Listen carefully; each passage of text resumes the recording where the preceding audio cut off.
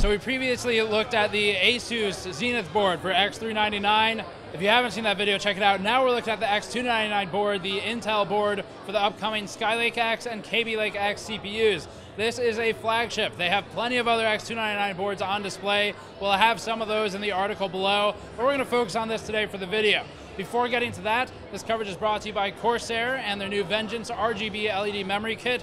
You can find out more in the link in the description below. The kit comes with hand-selected ICs for better overclocking, which will benefit these platforms going forward.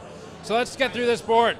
First of all, X299. Here's a new LGA 2066 socket. We've shown this a few times now with Gigabyte, MSI, and at least one other vendor at this point. We have the two sets of 4 DIMMs. Just to clear this up again, to make sure everyone is on the same page, Skylake X can use both. Kaby Lake X cannot. So Kaby Lake X will use one side of the DIMMs, normally the right side. Typically, the others will go unused. That's just because the architecture is really a refresh of Kaby Lake, but with a new socket type. So that cleared up. 2 sets of 4 DIMMs. The power design we think is an 8+2. It's an 8+2 phase power design. I don't know the components.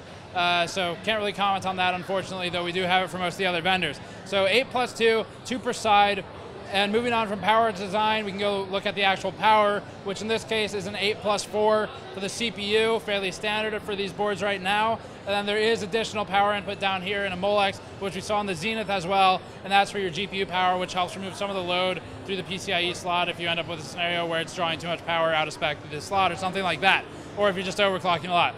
So that's the setup there. For other things like storage, there's a standard set of SATA. They have U.2 slots, which are becoming more common now, finally. Normal USB 3, and then a whole bunch of I.O. The I.O. includes 10 gigabit Ethernet, so that's kind of noteworthy. So you get 10 gigabit Ethernet on the board, and then there's also wireless AD, which is also noteworthy. AC is kind of old news now. Looking at the most obvious piece, which is going to be this plating here, or armor, or whatever they call it in marketing words, the plating is somewhat translucent, so you can actually see the mock-up trace design with the LEDs on it. That's kind of neat.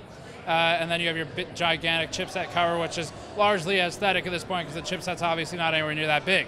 Other than this stuff, M.2 devices can be mounted on the board under there, right, for one, and then you can also mount to the DRAM card. So you see this extra slot over here. You got 4, 4, and then 1. That's not for memory. That's actually for an add-in card where you mount 2 M.2 SSDs on it. It's something ASUS has had out for a while now. You can check that out really on any retailer if you're interested in learning more.